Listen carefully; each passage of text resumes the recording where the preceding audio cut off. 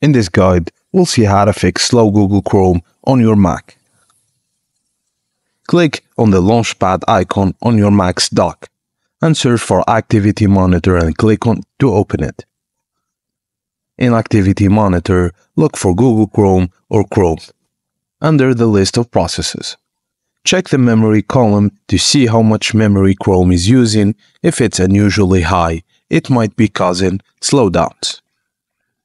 If Google Chrome Helper is using excessive memory, select Google Chrome Helper in the list and click on the X button to the toolbar, then choose Force Quit. Observe the memory pressure graph at the bottom of the Activity Monitor, and after force quitting Chrome Helper, monitor if the memory pressure improves. You can also close all Chrome windows and relaunch the browser and check if Chrome now performs faster and uses less memory. By force quitting Chrome Helper, you can optimize the memory usage of Google Chrome on your Mac. And that's it, guys. Thank you for watching, and please don't forget to like and subscribe for more.